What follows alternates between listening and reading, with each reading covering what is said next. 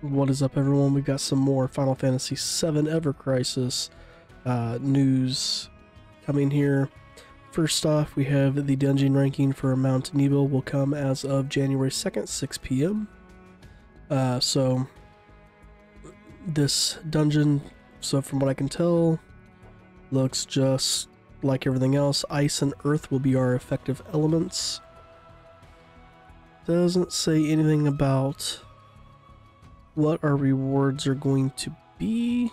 I'm assuming it'll just be the typical crisis dungeon and blues, gotcha ticket. Yeah, so that'll be coming on January 2nd. And then finally, Season Pass Treasure Hunt 5 is here. Just like the last one, there is a increase in blues as well as some of the other rewards.